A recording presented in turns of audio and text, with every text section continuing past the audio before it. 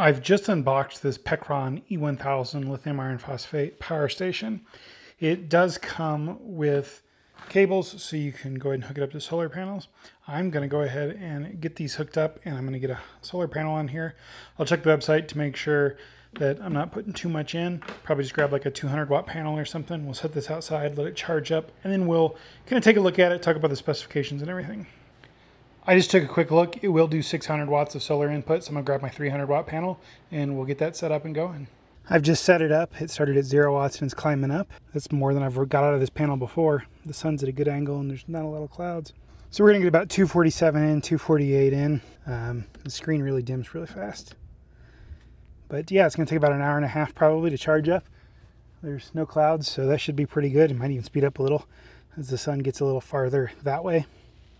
So I said this was my 300 watt panel. It's actually like 360 watts, I think.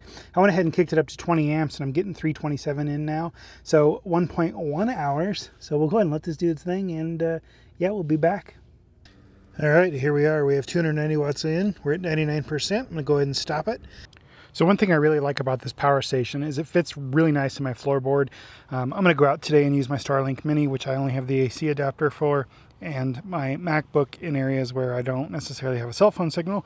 So I can power both of those, and that should last me probably like 20 hours without needing to charge up. So plenty fine, and then I could always top it off with the DC when I'm driving and not using it. But pretty cool. It's nice and light. It's got the handles. It fits in here well. We'll show you that when I have all this hooked up later. So here I am. I just turned the power station on. I'm going to get the Starlink set up, and I'm going to use it on the dashboard for a minute, and then I'm going to get out and put it on the roof to see how much of a better signal I can get. But we'll be powering it off of this power station, which is nice because we're in the middle of nowhere, and I'll kind of show you that. The Starlink is up and running. We're drawing about 37 watts right now. Again, it's in the window. My MacBook's coming up. We'll go ahead and connect down to 24 watts. I saw it at 9 a minute ago.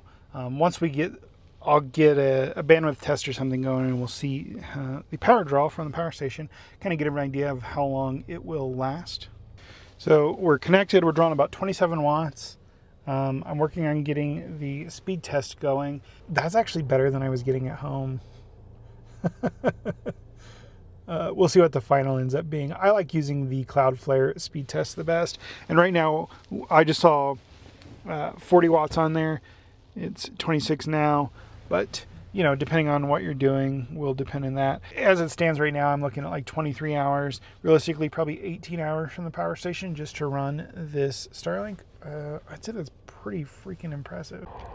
Man, it's been a steady stream of cars. So we're out here, you can see some of the monuments over there. The mittens are kind of that way. And this is where I am right now. And I got the Starlink there. So let's get back in the car here. So we're at 72.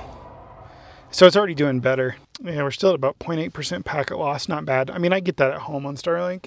And again, this isn't optimally placed. We're drawing 38 watts down here. 37, 29. Like it bounces around depending on how much you're downloading, obviously, and how much you're uploading. Because, yeah, it's a radio, basically. Well, it is a radio. It's a satellite radio.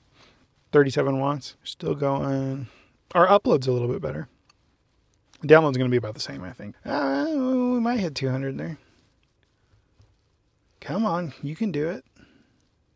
I just love this Starlink Mini. I also love this power station. It's got a decent amount of storage and a nice enough form factor.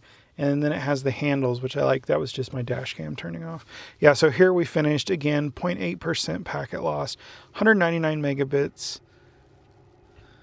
And then 10.7 up. So perfect for doing anything you'd want to do. Let's go to another location and just get some more little scenic and maybe not have the audience that I have behind me. So we're connected. We're drawing about 27 watts. I picked the wrong laptop to come do this. I forgot how shiny my MacBook Pro is. But this will take, I don't know, a minute to run. Honestly, what more do you want? Sorry, that's the dash cam. Just so cool. Like using my Starlink in my car off of a power station, getting in and out from a satellite. What a time we live in. I'll see you guys in the next video.